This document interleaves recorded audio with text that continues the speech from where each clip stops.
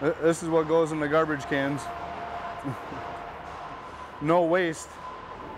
And that's one thing we work on a lot here at JL Schwieters, is trying to utilize all the waste possible. There's virtually no waste. Any piece of scrap that we do generate when we're cutting lumber, we will make sure we keep it and make sure we use it in walls, whether it's for blocking or to help with shipping. A trick that we like to do in this, I don't see a lot of other shops do, is we'll create what we call a cable pocket in our bundles.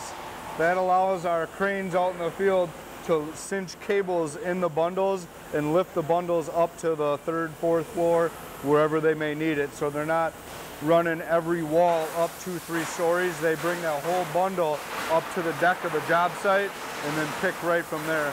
It increases their time in production out in the field. It's a lot faster than bringing one wall up at a time. They'll bring the whole bundle up and just work right off the deck that they're on. It's called a cable pocket. It's a little scrap block. That's why we keep every piece of scrap in the shop we can. They're gonna nail on uprights on there. So we're gonna take another piece of wood, nail it vertically on those blocks, 2 nails per wall, and then we're gonna band it. It's just an added safety feature for transporting the bundles to keep everything tight together.